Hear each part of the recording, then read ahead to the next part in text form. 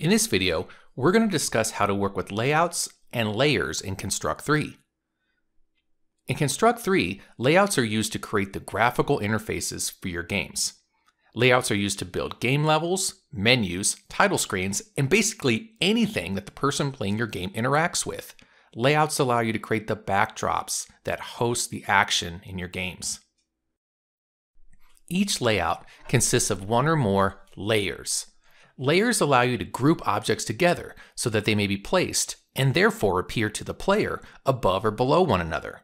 Just like layers to a cake or a lasagna, groups of game components can be commingled into stackable sheets that can be arranged to be above or below relative to one another.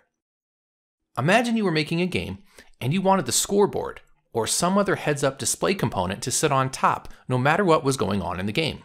In that case, you would want to place the visual components belonging on the very top of the screen upon their own layer. Then you would arrange that layer to be the top layer for the layout so it always appeared in front of everything else. It's important to keep in mind that Construct 3 is a 2D game engine or two-dimensional game engine.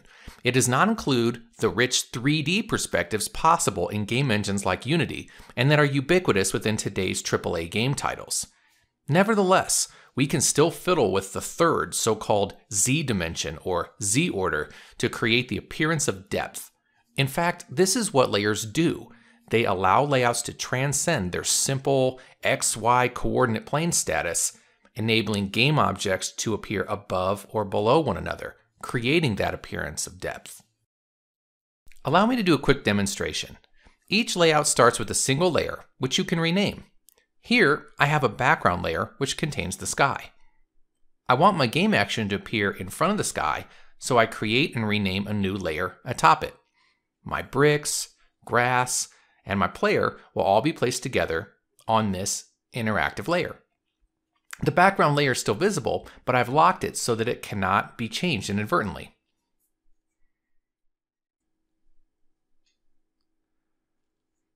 Now, what if I wanted a layer that was always on top of the game, in the foreground? I could create another layer and place things upon it that would always appear atop the gameplay. In this example, the bushes will always be in front of the player, so he always appears to walk behind the bushes. Just by moving the layers, however, I could move the bushes to the back and the player would appear in front of them. Each layer can be hidden, locked, and rearranged. Layers appear in the order they appear from top to bottom.